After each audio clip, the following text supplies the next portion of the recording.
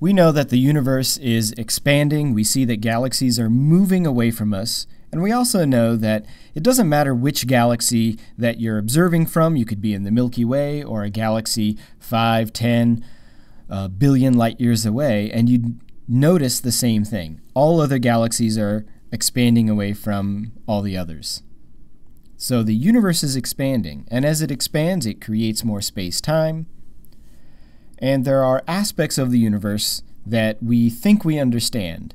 The fact that it is expanding, that it had a moment in time when it started its expansion, that the overall structure of the universe is such that its geometry is flat, that we think it's infinite in size, and that it doesn't have any edge, that you'd never find an edge to the universe.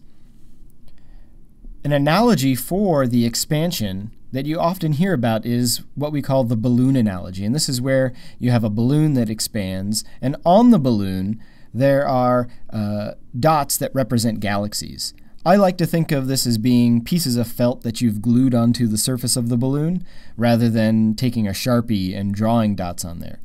Because remember, we want to have galaxies that don't get larger over time. And so if you glue a piece of paper or a piece of felt onto the surface of the balloon, when you blow it up, those quote-unquote galaxies don't get larger. But let's talk some more about the balloon analogy. As the balloon expands, the pieces of felt or the pieces of paper get further away from each other, and so that's just like the real universe, where every location is moving away from every other location.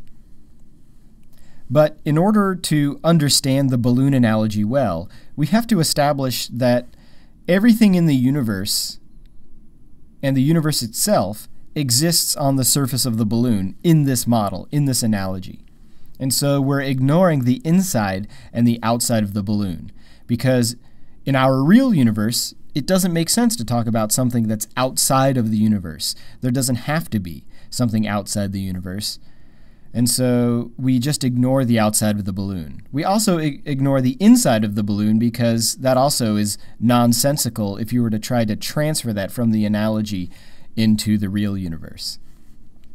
So as the balloon expands, we notice that the quote-unquote galaxies get farther apart from each other.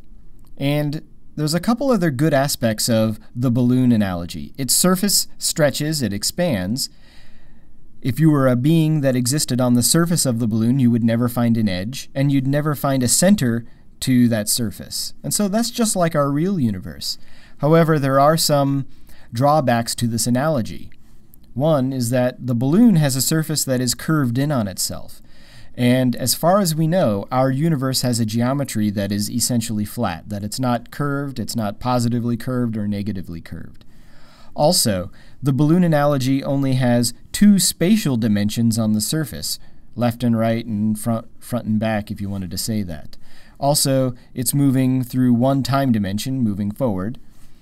If you added those together, the balloon analogy only represents 3 dimensions of space-time. But our real universe has 3 spatial dimensions and 1 time dimension, so 4 dimensions. So the balloon analogy is just that. It's only an analogy. It's only a model that helps you visualize some aspects of our real universe.